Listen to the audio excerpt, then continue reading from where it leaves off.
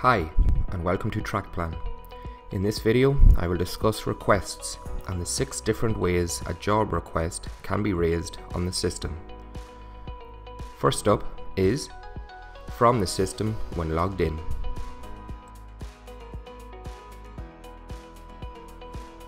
Here, I am logged in as a full access user.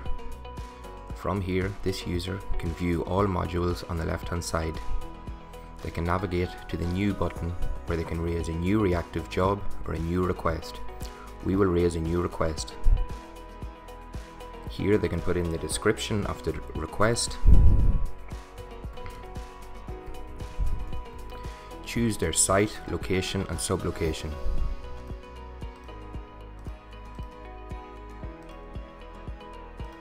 Who it was raised by, and at this point choose a job type or subtype, great for reporting purposes. Clicking save. This will direct them to the job request details page. Next up is from a web page with no login. A unique URL can be generated on the Trackplan system. This URL can be made available to staff, residents, or individuals who would need to raise a request. This is a simple web page that they would see. From here, they can fill out the description, their site, location, sublocation, who it was raised by, their email address, their job type and subtype. They can also brand this web page with their own client logo. So let's fill out this now.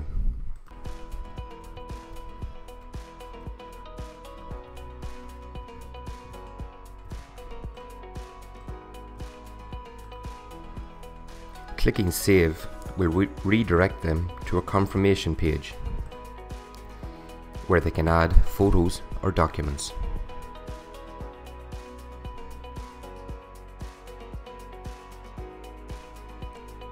Next up is from our request app. Users can be given full or restricted access to the request app.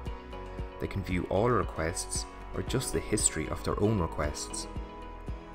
They can also be given access to assets and sites. Here, we can raise a new request. This user only has access to one site.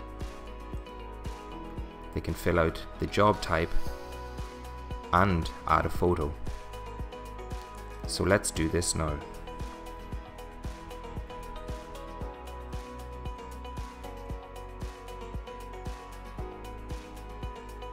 They will get a notification that the request was raised successfully.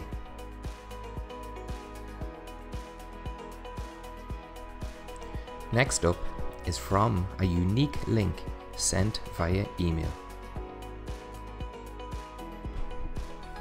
Unique links can be generated on the system for specific sites, locations, sublocations or assets. These can be emailed out to any individual.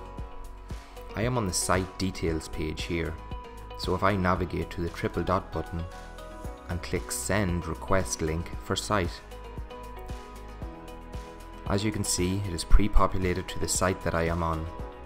It will take the email address of the contact on that site. I can send the request link now.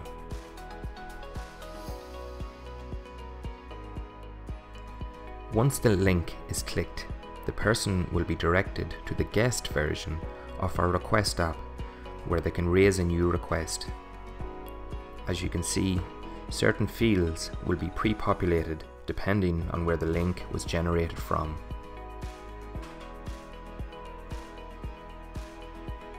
They can also add a photo. Next up is by scanning the request QR code. Like the unique links, QR codes can be generated for each site, location, sublocation or asset. These QR codes can be printed out and attached to each location. Here I am on the sublocation details page of for Office 2.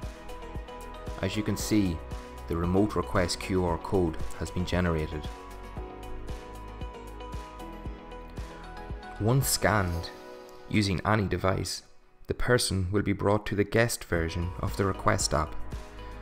As you can see, everything has been pre-populated here, so simply they just fill out the rest of the fields and click Raise Request.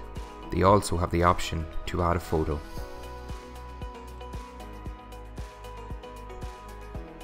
And finally, raising a job request by email.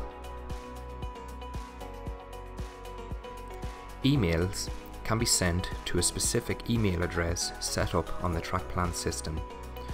Once received, the system will take the subject and body of the email and raise a new request.